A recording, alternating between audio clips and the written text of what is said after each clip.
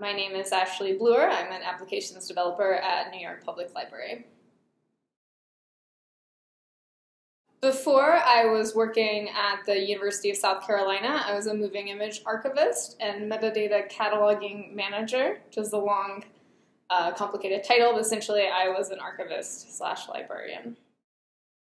I think I've always been sort of technically oriented, and I wanted to be able to do more and do my job better than I was already doing it. I was working with a lot of catalog records and doing them one at a time, and there was this sort of the ability to like fix things in scripted batches, and after realizing that that was like so easy and possible, that it made me want to be able to do even more for the kinds of roles and positions that I was working in. I think if you're thinking about learning how to code,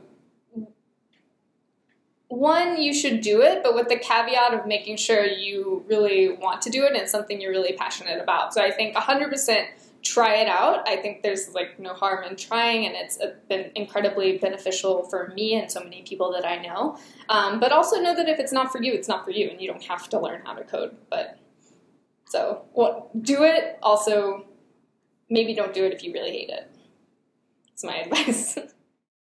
I decided to attend Flatiron School because I was looking around at a lot of the different sort of like bootcamp options, mostly because I really wanted to learn things in the right way as I was like learning and sort of planning on transitioning into more tech-oriented focus or field. And Flatiron School is really sort of like building things from, sort of starts you at the bottom and like builds you up, and sort of you learn everything the right way and the hard way, and I really liked and appreciated that, so I think that's why I ended up picking Flatiron.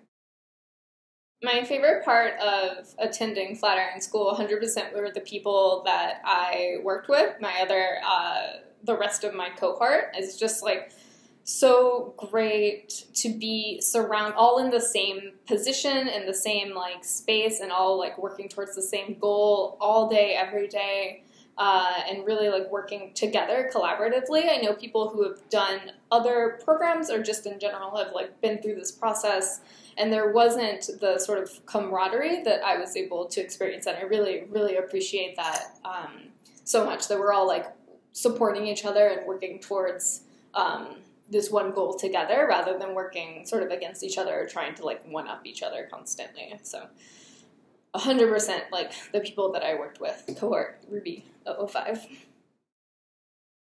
The most important thing that I learned at Flatiron, I think, was learning that it's okay to be wrong. I think so much of programming is sort of trying things out until you get it right, and then knowing that even the people teaching you aren't necessarily going to just whip out this beautiful code the first time perfectly, and you're sort of figuring it out as you go along, I think has really, it was definitely the best thing for me, because I think a lot of people going into, or just people that don't do programming at all, sort of assume that you just like, you write out this perfect poem and then it becomes a beautiful website, rather than having to work through it constantly. So yeah, failure is what I learned, and how failure is okay.